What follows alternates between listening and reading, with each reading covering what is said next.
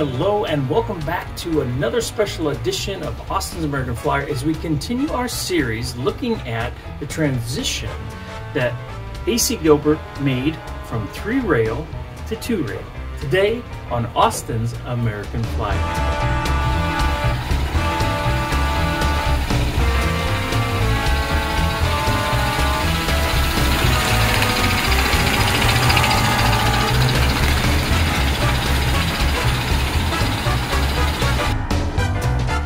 Drill down a little bit specifically on freight cars. There happen to be 7 that we're going to look at, and of those 7, most of them look pretty much identical in 2-rail as they did in 3-rail.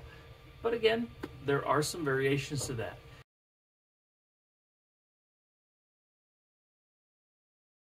And then they also talked a little bit about some of their new true model cars. And again, these were available as a kit that you could assemble and paint.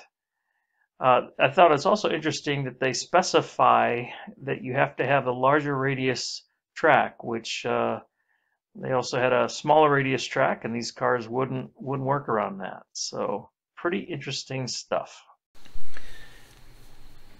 In 1939, American Flyer introduced a true model tank car. This was a 3/16 scale O-gauge car that came in the road number 512 and had decals for Texaco on the side. You could buy this car ready to run for $4 or as a kit number K512 for $3. These cars appeared to be from the factory with a metallic silver, but there's a gray and yellow painted version that have also been found. The tank car chassis is interesting because it is used for not only the tank car, but the gondola, the box car, the cattle car, and the wrecking crane. In 1946, the chassis were used for S-scale, and the number became a 625. But these tank cars were new and were made out of plastic, and they were a little bit shorter. But the chassis, it was discovered, warped pretty quickly, pretty badly. So later in 46 and 47, they changed the chassis to a cast metal. What's also interesting is the pre-war trucks had a rivet that mounted from the bottom, whereas the S-gauge mounted from the top.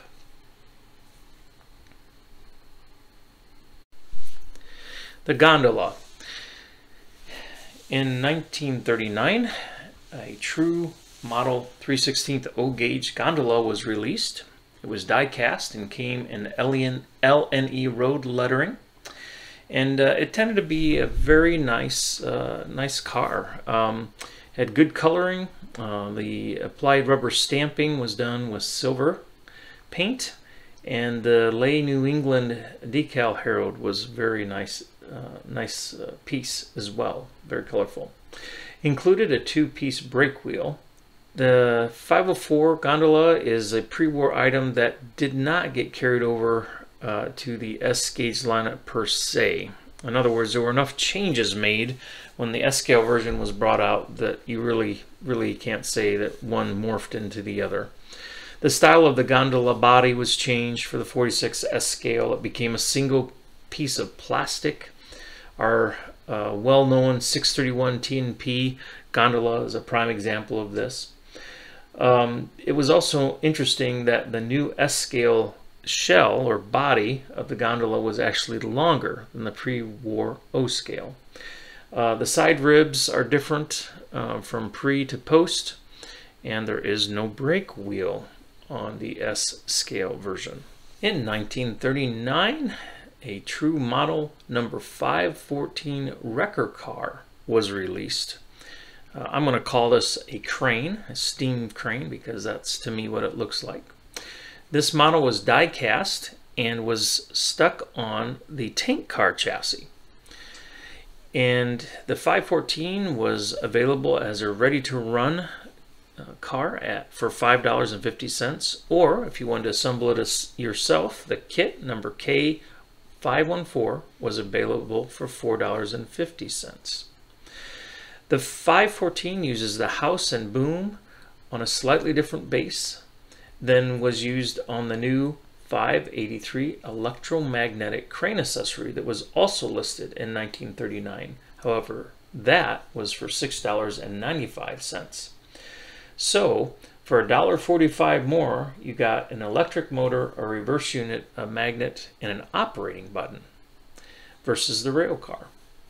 The cab and boom are mounted to the center of the chassis with a machine screw through cab and a friction belt, secured with a nut on the bottom side of the chassis. There's a paper American Flyer label on the bottom of the crane base. The crane, cab, and boom carried over into S-gauge production in 1946, but these were mounted to a new, longer S-gauge flat car chassis known commonly as a number 635. In 1939, American Flyer offered a true model 3/16 O-gauge die-cast boxcar numbered in 506, lettered for the Baltimore and Ohio Railroad. This car came painted white with a Tuscan brown roof and ends. It also included stamped steel opening doors and a two-piece brake wheel. The car body was mounted on our very well-known die-cast tank car chassis, and there were 4 shell pins on the corners that were staked with an X tool to hold everything together. The car was followed up in 1946 with a new all-plastic version that used a separate solid floor chassis with simulated wood floor that was also made from plastic. The number as well changed and became 633. The new S-scale car had white sides with Tuscan brown painted roof and ends, just like its pre-war number 506 predecessor. It had opening doors and a two-piece brake wheel also. One of the interesting things you see in the catalog here is these new plastic cars were touted as being 3 times less weight, which meant you could pull longer trains. Unfortunately, these plastic chassis and boxcar shells warped very badly, and so the chassis was soon replaced with solid die-cast with a simulated wood floor. As far as the weight ratio, while the picture shows a 3-to-1, in reality, it was more like a 2-to-1. The last photo shows the bottom of a painted shell from a K506 kit. This shows the cast corner pins have never been staked. Unfortunately, the chassis for this car had impurities in the metal, and it had expanded and broken all apart before the car had ever been assembled. In 1939, the true model 3/16 O-gauge die-cast cattle car was released. This car was lettered for the Missouri Pacific and used a road number of 510. It was painted railroad brown, and the shell was cast with open slat sides. It came with stamp seal doors that opened and a two-piece brake wheel. The Missouri Pacific script and the 510 are rubber stamped in a light silver white paint, while a white Missouri Pacific Lines Herald decal is applied on the right side. The car body is mounted on a tank car chassis, which has 4 pins that are staked with an X tool. In 1946, this car transitioned to the S-gauge line and became all plastic. And the shell and the floor were separated, but both made of plastic. The number changed to 629, and the color changed as well as it became more of a maroon red plastic. The shell body continued to have open slat sides, and the doors continued to open, and there was also a two-piece brake wheel. Unfortunately, the plastic chassis and bodies tended to warp very badly, so soon into production, the plastic chassis body was replaced by a solid die-cast version. Pictured here is a 1946 number 629 with some moderate warpage and a slight side bulge. The hopper. In 1939, a true model 3/16 O-gauge die-cast hopper was released with number 508 and was lettered for the Virginia Railroad. The finished cars, or ready-to-run cars, were available for $4, while a kit, which was labeled K-508, was available for $3. These cars were painted gray, and the script on the side was applied with rubber stamps. They also came with operating stamped steel bay doors. The car was a single casting, and the trucks were applied on the bottom via screws. In 1946, the same castings were used, but the number was changed to 632.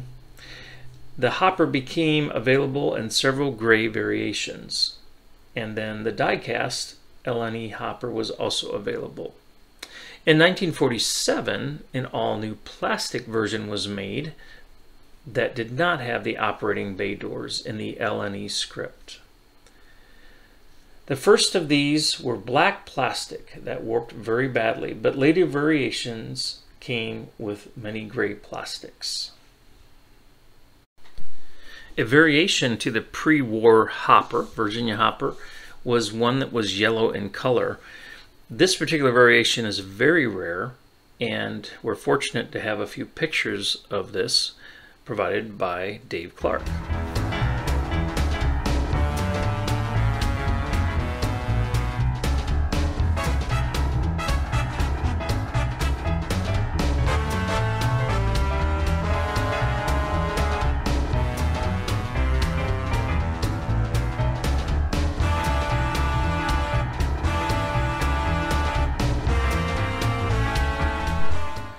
The caboose. It was introduced in 1939 as a true model 3/16 O-gauge die-cast caboose. The number was 516, and it was available as Union Pacific or New York Central.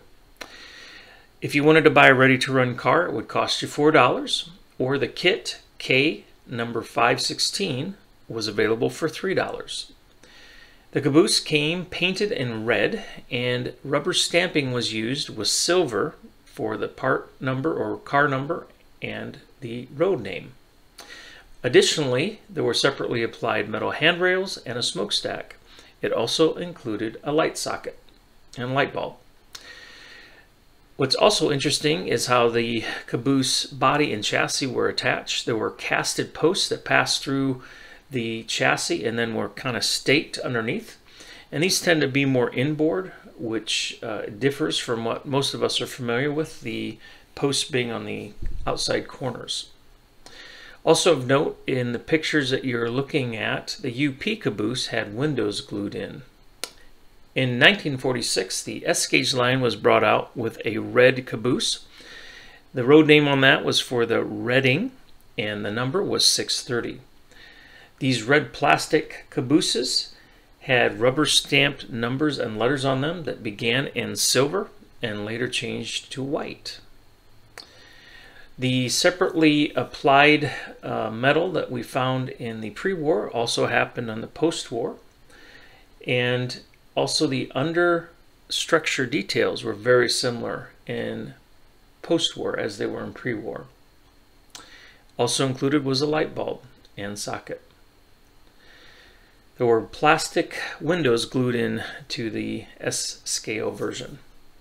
Unfortunately, the early plastic chassis and bodies worked fairly badly, so soon after they began production, they moved to a die-cast chassis to help with that. Thanks so much for stopping in today, and as always, enjoy those American Flyer trains, be they 3 or 2 rail. And until next time, take care. God bless. We'll see you. Bye-bye.